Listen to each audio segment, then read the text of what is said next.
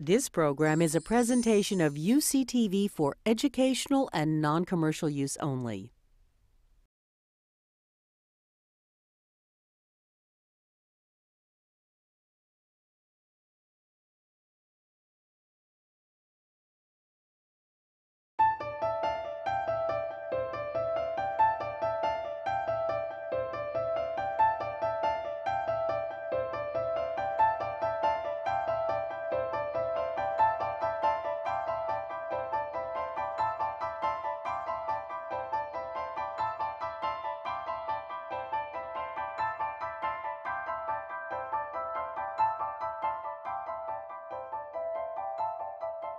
I'd like just to remind you, because you are much more exposed to language, that music, like speech, is very old, universal.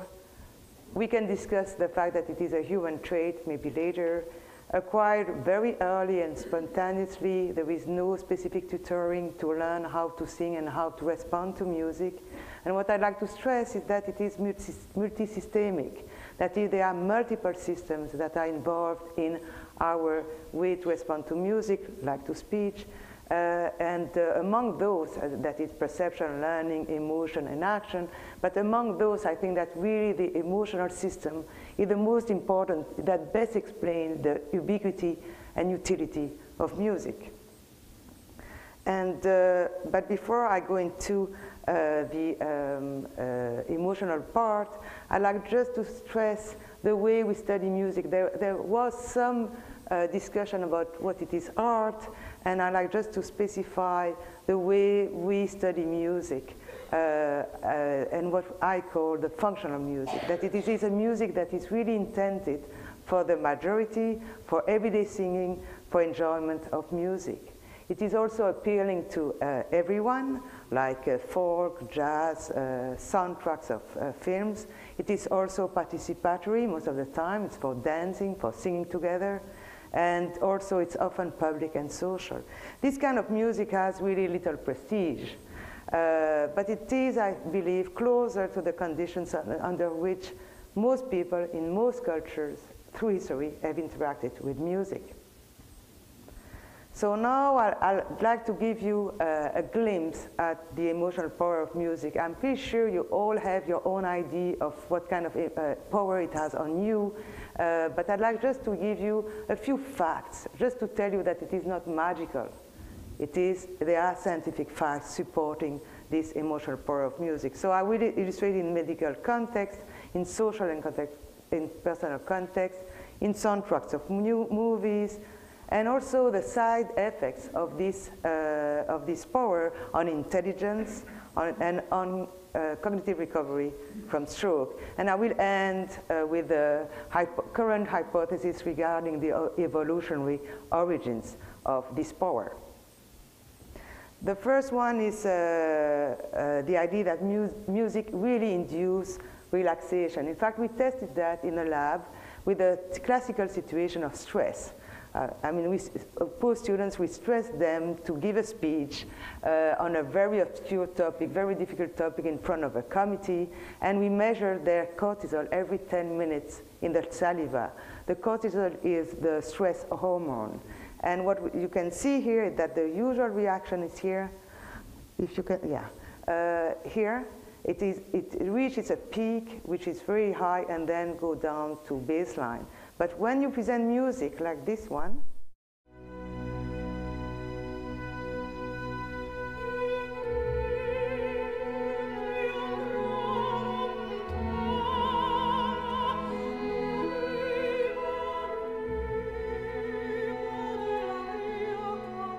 so what you can see is that it does decrease the cortisol level compared to when there is no music. So the idea is, well, maybe this kind of music is distracting, especially when I'm speaking at the same time.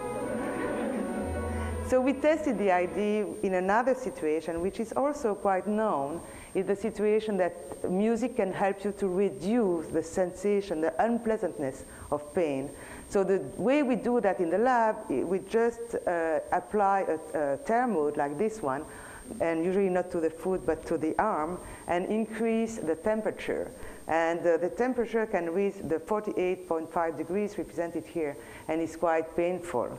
And what we do at the same time, I mean, I'm not doing this kind of experiment.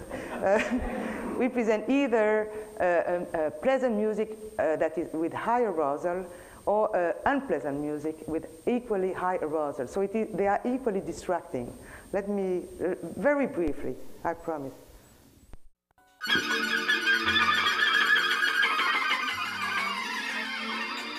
And now the pleasant one.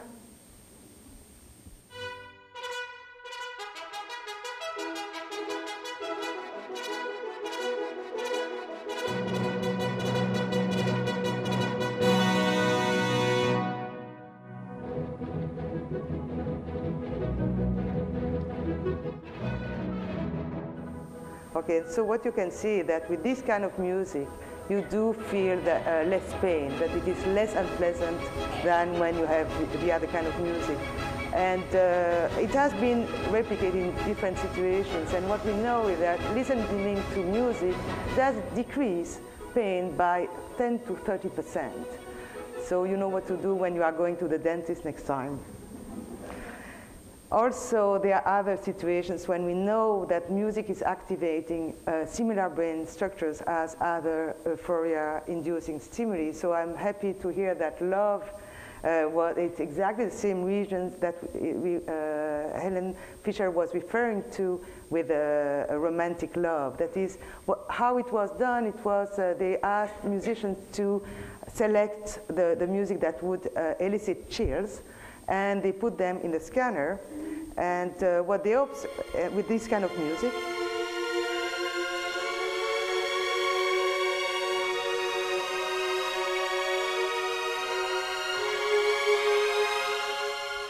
and what they observe is that as intensity of chills that they could measure were increasing, then they could observe more activation into those regions in the brain that are really related to reward and motivation, like the nucleus accumbens or the ventral striatum.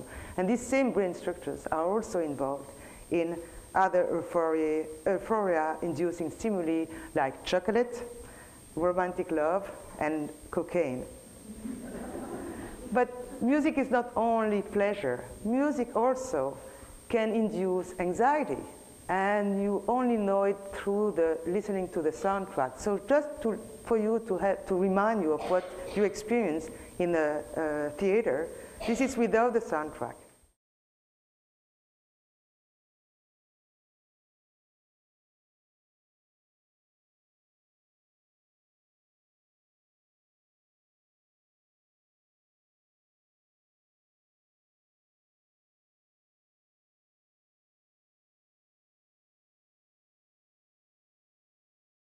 So now you will appreciate. Can you put it loud, please?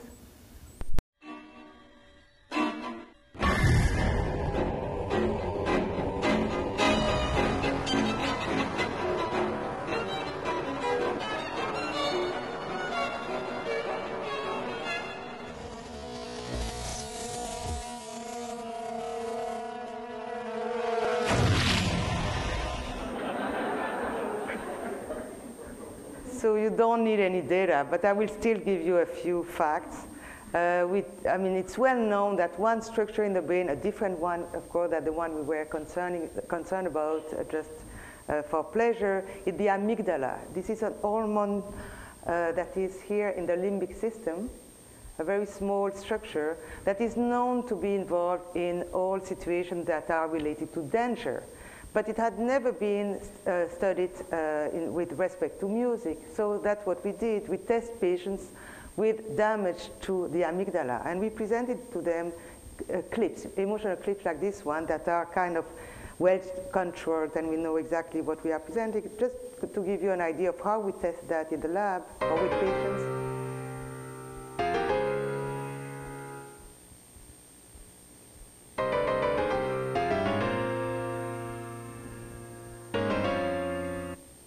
So this is supposed to express anxiety, or we call them scary clips, versus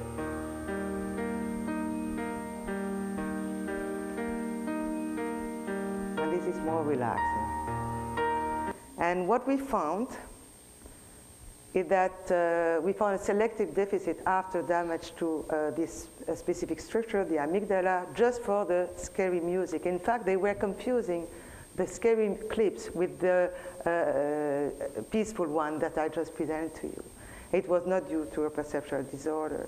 So these facts are just illustrating that music can act like other socially and biologically important stimuli. What I wanted to mention too is that it has side effects, it has cognitive benefits. And you certainly have heard about one of these, the Mozart effect. So let's imagine I present to you 10 minutes of this music.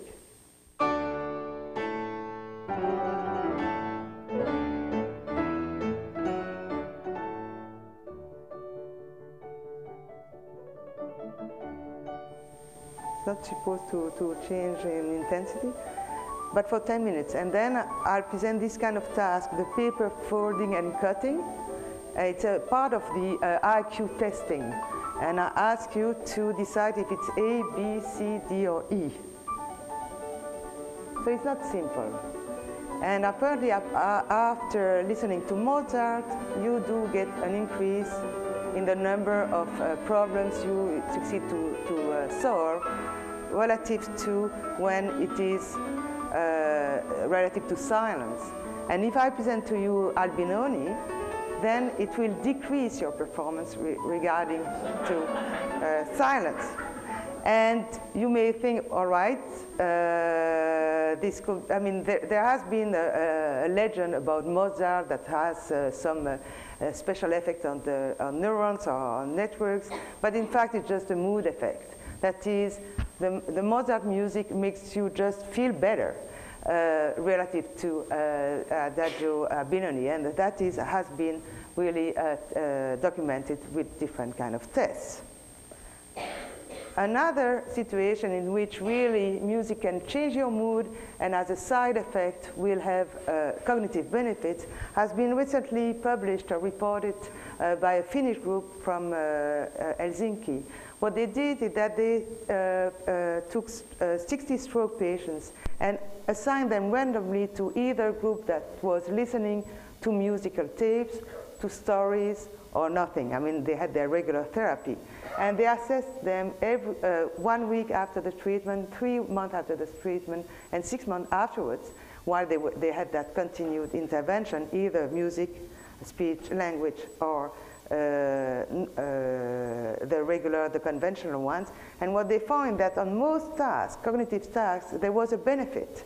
So there was a benefit for the musical group, which is here, compared to the control and the language group. And in fact, it was mediated by a mood effect, because on those mood questionnaires, you could document the fact that they were the less depressed patients. And why, of course? We would all want to know why music has such a power on us. And of course, Darwin did raise the issue before us. And he really wrote that music must be ranked among the most mysterious with which humans are endowed. And we did hear about all the hypotheses earlier. I'd just like to mention a few of them that I think are very important. One, we really have to keep in mind that it might have no adaptive function at all, and that music can be just associated by chance to an adaptive trait. And of course, one important one is language or speech. So it might be that music was associated to speech and survived in our species. This is a topic that is really under intensive research nowadays, and there is a book that will certainly increase research in the comparison between music and language. It's a book by Annie Patel, Music, Language, and the Brain. And this is really the research that is going on in several labs. But we don't have an answer that is really clear that these are two independent faculty. Another well-known effect, and this time it's not the beautiful one we had, something else, but it doesn't matter, music might have done everything there. So the idea is really that Music virtuosity is hard to fake, it's very demanding, and is highly prized. So it does impress musical partners, and it might work for both sexes. I mean, male may impress female by their musical talent, but female can attract partners by their musical talent as well.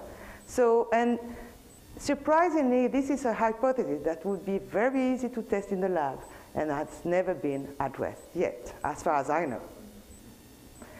Another one that is really the dominant view in our field is the group of kin selection hypothesis. The idea is really that music has a value for a cohesive force for creating bonding among members of the same group, and a way to articulate this kind of group selection is just to realize that a given group is also mostly formed of kin, and so if you do protect, if music is really helping the bonding, it does help your genes. And one really well-known effect, and again, this has never been tested. So again, it's an invitation for research. But what we really know is that maternal singing does have an impact on the regulation of arousal in the baby, the infant.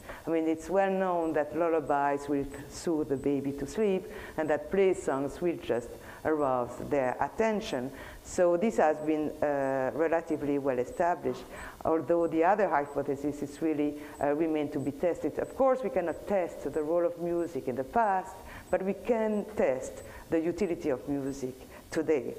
So, and I thank you for your attention.